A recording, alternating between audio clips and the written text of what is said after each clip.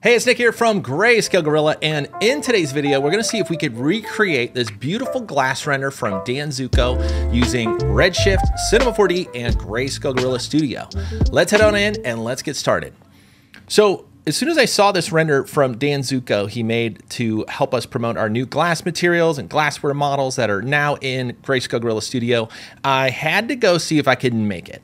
And I thought, man, I've been busy. Let's see if I could just do something in a short amount of time. Can I really make a render like this in 10 minutes? So we're gonna see how close I could get.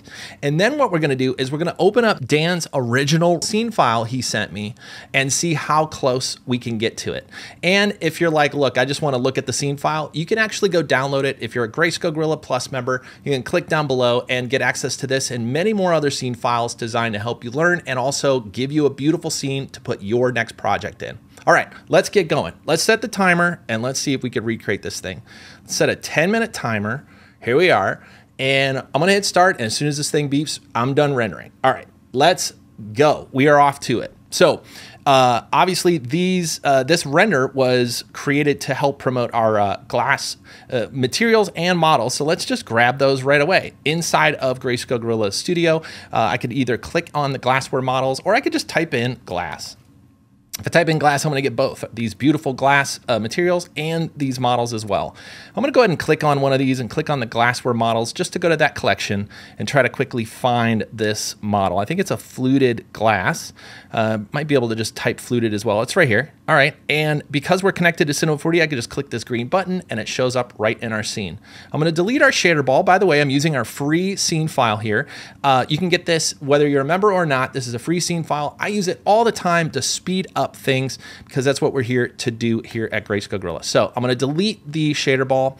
I'm gonna zoom into our glass and I'm gonna grab our focus null and grab our place tool and just place our focus null right on the glass. Okay, so the glass models all come with liquid inside, so you could put, you know, beer, whiskey, or, you know, water like a normal person, like right inside. I don't need that for this render, so let's go ahead and delete that, and let's go ahead and grab a glass material just to go along with this, just so we could get started. So I'm going to type glass in again, and I'm going to go just grab this one. So we have like frosted versions and clear versions of all of these. If you have it downloaded, you could just click on send, and it's automatically going to send it right into your material, and you can just drag it onto your object. So let's just see what this gets us.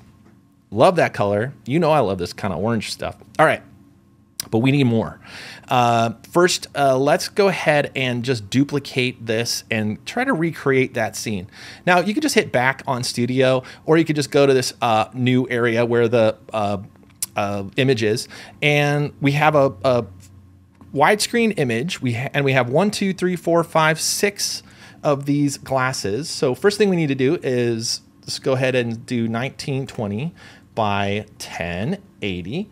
And this is better. I think our camera might be fine. I'm using the 200mm zoom that I use all the time for this kind of really close-up model work. I'm just gonna kind of frame this one glass here just so it's kind of close.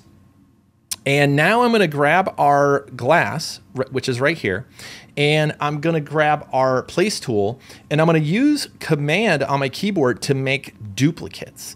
And all I'm doing is just adding these to the scene, and I'm kind of setting up the 6 glasses we need. We need 3 there, and then there's one kind of behind, so I'll just place it here for now. We might have to move this. This one's kind of on top. Let's see if we could angle it, kind of get it right angled. Well, we might have to angle that up a little bit. And then there's one kind of sitting over here that also needs to be angled. Okay, so we have our 6 glasses. None of them are angled the right way, but from here, I could grab these and use our more traditional move tools. So I'm gonna use W, E, R, and T. W is gonna flip between world view and object, and that's gonna let me rotate and move things. And then I might hit E, that'll give us the move tool here. If I hit R, it's gonna let me rotate. So I could just go ahead and rotate this one a little bit closer, just like that. And then T, which lets me scale, which I won't use. But if you see my stuff move, that is what's happening. I'm just using my key commands to try to work fast. And I'm also gonna move away from my camera just for now. to make sure all these things are roughly placed where I want them. Some of these got moved way far back, so let's move this one closer. This one here needs, this one's fine. It's maybe touching a little bit. No touching, you know the rules here, Greyscalegorilla. Let's angle this one more forward. This one, it needs to get rotated up to kind of match that angle. This one's more forward. Let's go ahead and grab this angle, and that might be fine. We don't have to make it exact, especially we got 10 minutes, and I'm sure I won't make it as pretty as Dan can, but I'm gonna do my best. All right, something like that. Let's go back into our camera and see how we like our composition here. So I think I could, first of all, move this over a little bit, just kind of get our composition a little bit more cleaned up. I don't like how much of the butt I'm seeing on this one, but it might be running out of time, so we can always come back and clean it up. Okay, let's look at this composition. It's a little cluttered. I do like how these are kind of aiming at the center. Sometimes you do want lines kind of coming in and overlapping. This one I feel like needs to be moved a little more in front. And so this we might need to cheat this one a little bit down. Okay. Okay, let's lock the camera for now and talk about the materials. So let's go into our glass materials, and you can see we have a ton of these here, frosted and clear and all these colors. Let's just grab some colors we like. And I think I'm gonna stick with these more clear ones, but we do have like frosted versions of each of these. I like this kind of pink color. We already have this orangish one. Let's go green. Let's download this purple as well. Let's upload that. And I'm just clicking send. You can see it show up over here in Cinema 4D. Let's go with lime. Let's give us some nice options here. We might, man, if you let me do it, it might just have too much orange. Let's get a clear one, because we did have like that clear one in the original. And now let's just go ahead and grab these and put them directly on the glass. You can see what happened. Okay, I dragged on this new material on the glass and it didn't update. What is that? Well, remember we made instances when we used our place tool. If you ever bump into this, a good way to do this is just to put the texture, instead of on what got instanced, just put it right above it. And if there's no null there, just make a null. I think you could hold Option and click null and it'll make a null, and you just put the material there, and then all the other ones will just essentially be waiting for a material. So now we have our orange on our original, clear here, and then let's keep just adding these to the other ones. We have lime, we have lemonade, lavender. Let's go with, what is this, kelp? Color's kelp. Okay, this might be a little bit more neon than the original. So I definitely don't love my color choices as much as Dan's. So we can go and actually just try to match it more. We do have this kind of orange original color, which I think is pretty close to this one here. So let's go ahead and just recreate it. We got this more amber there, and then we got this kind of strawberry we can go find. We have another yellow kind of one that we can move up. And I think this green is just too green. That's limeade. And I think limeade and lemonade might be just too saturated. I think it's a little bit more of a muted feel. So I'm just gonna go grab some more chill colors. You know, that's just been a problem with me as a designer for years. I love those super saturated colors on their own. Like if I pick a t-shirt, you know, but when it comes to making like a beautiful subtle render, sometimes those colors can really stand out a little too much. I'm certainly guilty of that. Okay, I'm liking these choices better. My least favorite one now is actually these two are the same.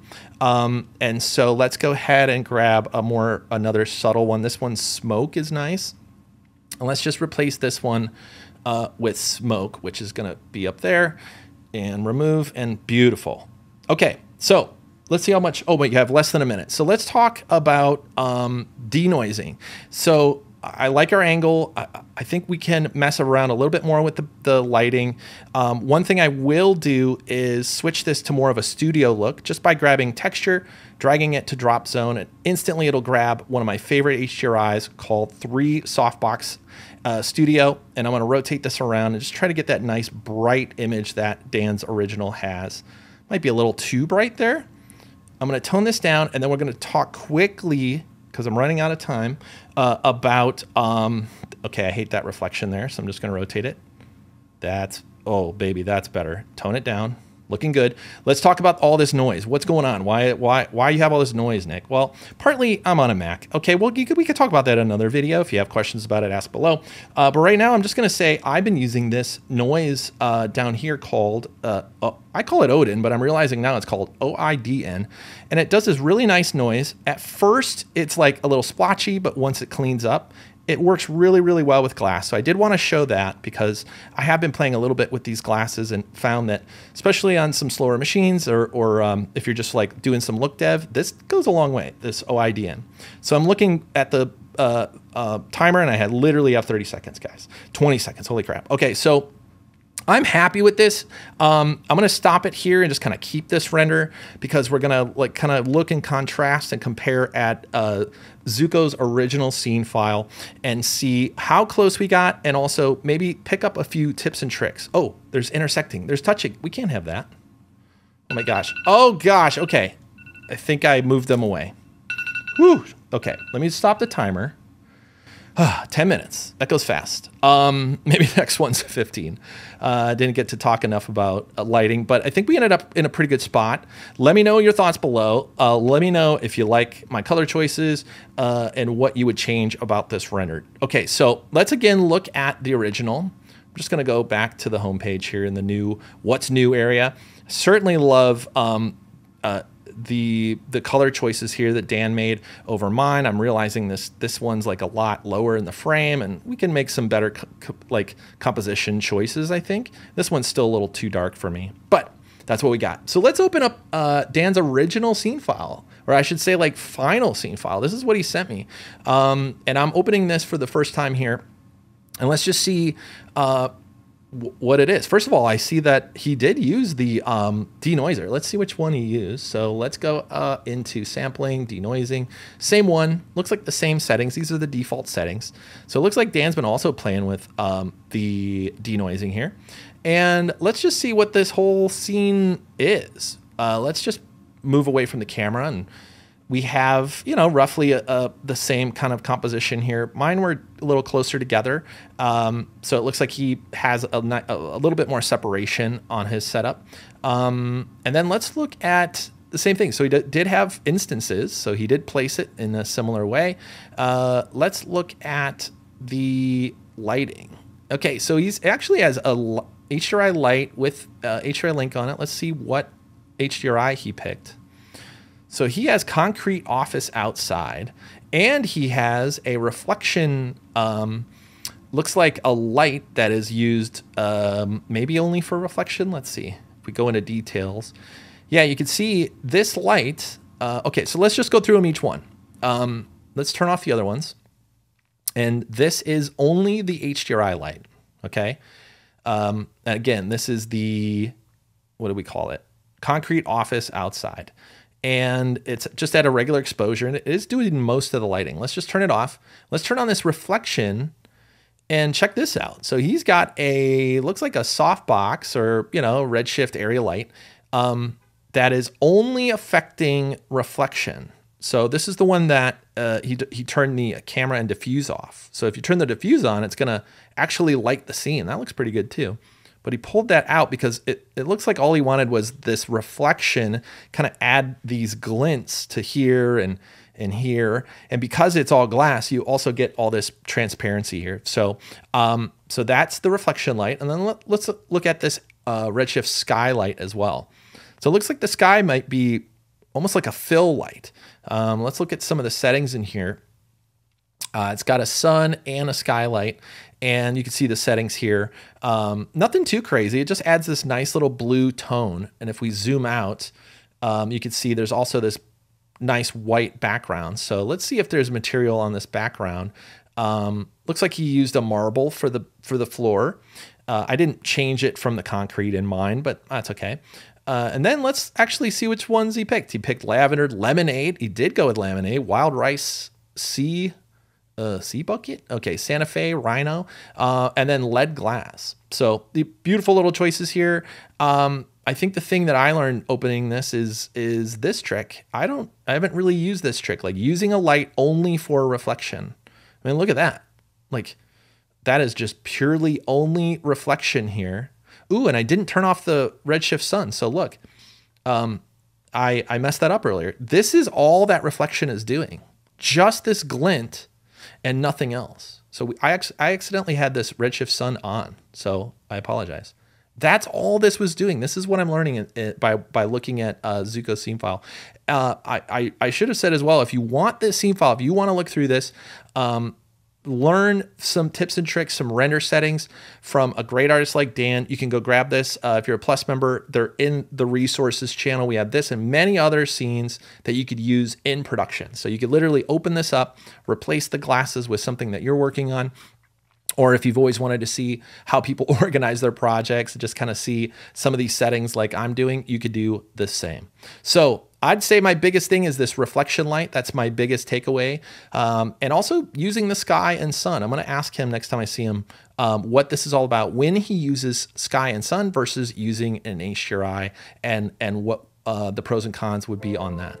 So if you have a question for Dan, or if you want me to ask him, or anything else about this project, please leave it down below. And what do you think? I feel like I've been wanting to play more in cinema and honestly haven't had a lot of time. I feel like these 10-minute projects might be a way for me to pop on the camera, play around, and hopefully learn a little something. That's been my goal, and hopefully if you're learning along in the process, I'd love that too. So let me know down below. Thanks for watching. Thanks as always for being a Greyscalegorilla Plus member, and we will see you in another video really soon. Miss you guys. Bye, everybody.